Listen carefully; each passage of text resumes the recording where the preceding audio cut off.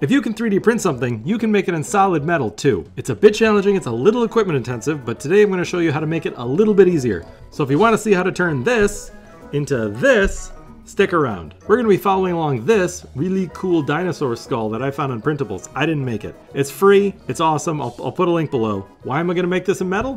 Because it looks cool, and literally no other reason. If that's not a good enough reason, like, what are we even doing here, right? To get the most detail, and because of the shape, I'm going to investment cast this in a vacuum casting machine. Think like lost wax jewelry, same deal. I printed this in Soraya Tech cast purple resin, which is designed for this process. The resin is kind of difficult to print. It's primarily designed to burn out cleanly without like leaving any ash or gunk behind. Normal resins won't do that. Trust me on that. I tried. This resin's like full of wax and it's really difficult to print. So to make it easier, I used a Uniformation GK2 printer. I've mentioned it before, it's my favorite resin printer, hands down. I've tried this on a few different printers and the GK2 is the most reliable. I think it's because of the resin vat heater. This resin is really sensitive. And resins in general don't print very well if it gets cold or whatever. This is especially a problem here because this is Wisconsin. The temperature fluctuates like crazy and we're out in like a really drafty garage. This isn't inside my house, obviously. I mean, okay, the inside of my house isn't a whole lot cleaner than that, but I don't have welders in the bedroom, you know? The GK2 heats the resin before it starts to like the same point. And that reduces failures. And by reducing failures, I mean I've only ever had one print in this resin on the GK2 that didn't come out fine. We should probably take a look at that actually. Man, it's hard to focus on something this small.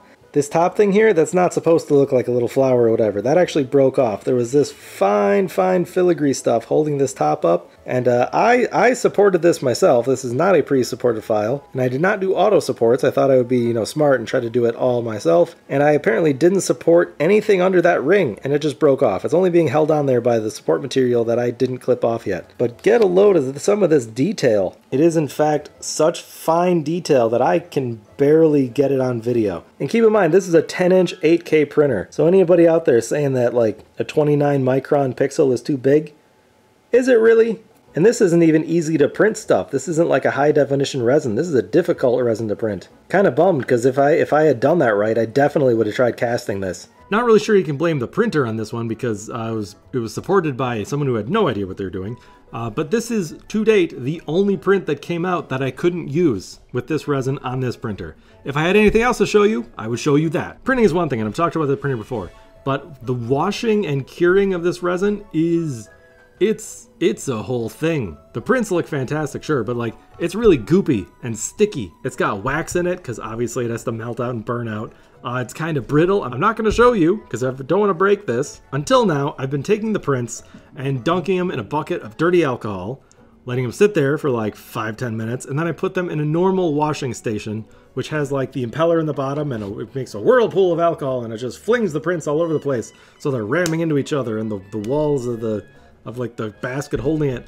And that's not really good when one of the key features of your resin is crazy brittleness. And even then, I like have to take them out and like wash them off with water and like look, and it never gets all their goopy resin off. Then it's back in the bucket, and it's a whole thing. And that's where this comes in, the Uniformation wash station. This does not look like any other wash station that I've seen, and there is no impeller in there. It doesn't fling everything around. It is, in fact, ultrasonic. The curing station is cool too. We'll get to that in a minute. Here's something I just discovered. This ridge, check it out. It sits right on top there. That would be super handy if these prints were really tall and if I filled this thing up with alcohol. But I did not. I only put in 1 jug. It's more than the minimum too. This is almost 4 liters, but it certainly isn't 7. All right, let's see. It's tricky to do one-handed. They're barely submerged. I don't know how long to wash ultrasonically. Sure, 10 minutes sounds good, right? Oh, it's happening. Can you see the texture change on the surface? I can. Kinda hurts my ears, if I'm honest. Let's give it some time, see how it goes. Still wet, but that looks pretty clean. Let's check some of the other ones.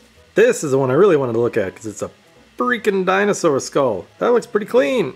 If I can get it in focus. I think that's all it took. 10 minutes in the ultrasonic, and this goopy, sticky, waxy resin is all clean. Yeah, I like this ultrasonic, and because it's all the parts just sit there, they don't like whirl around. like the other ones. I don't have like wax parts like hitting the walls and breaking, you know? That makes this is much better for cleaning the really, really fragile like blue stuff. Oh man, that looks so good. Okay, they all look good except this human skull. This one had a ton of support material on the bottom. It was sitting like this, like flat, just slightly up. And I took the supports off. It still looks kind of wet and resiny, like especially like up in there. Man, it's hard to focus this small. This stuff, these things are so small. You got to zoom in so far to see any detail with this camera. So there, I mean, like the top of his head looks good. I don't see any issues there, but down underneath, blocked by all the support material, that needs to go back in the bucket. This is how I have been curing this Ceria stuff. I get a glass bowl, I line it with foil, and I put the stuff in there, like with some heavy stuff to hold it down under the liquid. See the liquid? That's vegetable glycerin. This is what Ceria says you should cure it under to keep the oxygen from the air out of there. The foil is because I want the UV that goes in there to bounce around and get up under there. And I've actually been curing it in this. This is a standard cure station, but you'll notice there's foil there, and that takes the UV that goes out of that tower there and bounces it down. So I get a lot of light going straight down in the top.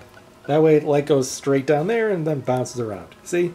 Okay, let's use the dinosaur skull because this one looks by far the coolest. I have no other reason for this one. I removed the foil. We'll get to why in a second. You basically have to sink this thing down in the vegetable glycerin. This stuff, vegetable glycerin. You have to sink it down because you don't want the oxygen to touch it. So I just use, these are just pieces of plumbing solder, basically. Hook it through, I'll just hook it through the bones. There we go, sure. Solder will help it sink. Vegetable glycerin, by the way, not toxic, but it's sticky and gross. Ugh. It never dries either. The reason I took out the foil is because this has lights underneath and up top and on two sides. So that means it's going to get light from all different sides. Now, interesting thing, glass will stop UVB radiation. It's less good at stopping UVA. The difference is UVB radiation is shorter wavelength, UVA is much longer.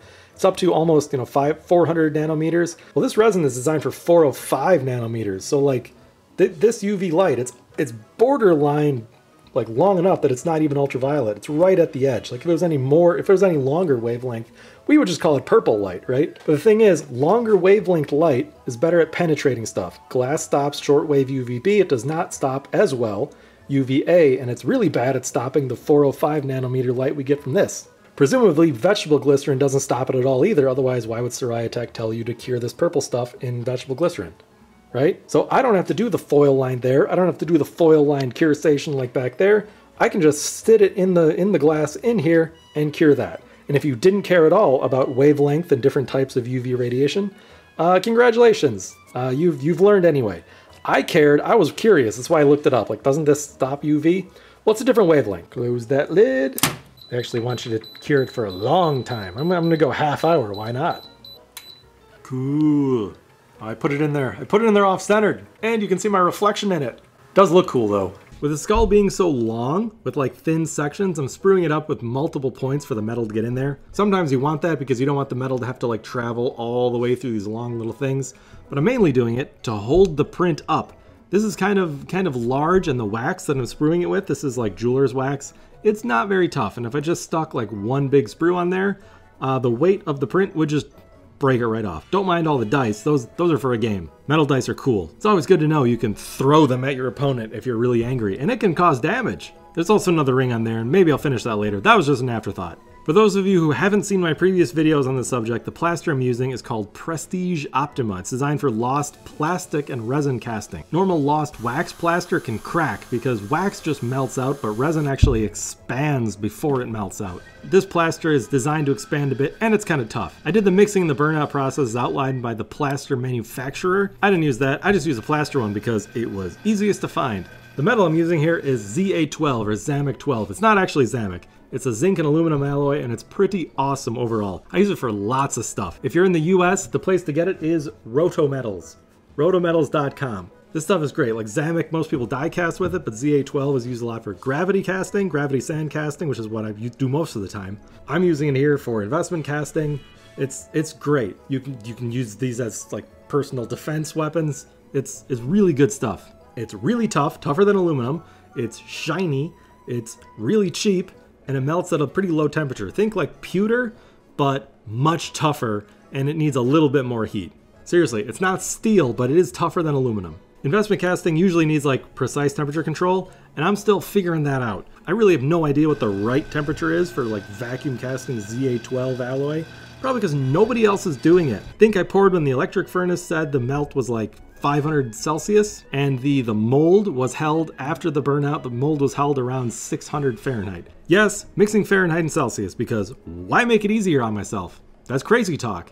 One issue, since I'm doing this at a lower temperature than if you were to cast like bronze or gold or silver, dunking the plaster in the water doesn't actually boil and break the plaster away. I actually had to go dig it out of there in the kitchen sink, obviously. And I promise I didn't cover everything in plaster. Looks pretty cool, huh? And this is right out of the plaster. No sanding, no polishing, no cleanup. It just looks this good right away. It'd probably look even better if I didn't pour too hot. I think it was too hot, but you can't really argue with how good it looks, right? So with the cleanup, I'm not really spending a lot of time cleaning it up. I'm not putting in a whole bunch of effort. I'm just hitting one side of the skull with a Dremel polisher and the red compound that comes with the Dremel. When it comes out this cool looking, you really don't need to spend a lot of time arduously cleaning it up.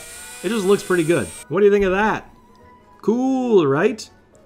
Okay, next time I'll probably make something that has a greater purpose than just looking cool. Hopefully it also looks cool. Maybe it'll be big and sand cast. Incidentally, if you want to learn sand casting using your 3D printer, there's a link for you down below. All the equipment I talked about in this video is also in the link below, the pinned comment in the description. If I were just starting to get into this investment casting thing, I would get the Uniformation printer and wash cure station as a kit. They come as a kit. And then I would get the vacuum casting thing, because you can gravity pour this stuff, but this kind of detail, you really need the vacuum. For these like waxy, goopy resins, even for like tough resins, some like normal plastic tough resins are really, really goopy. Especially that ultrasonic cleaner is really awesome. It makes it almost as easy as normal plastic resin. Almost, not quite though.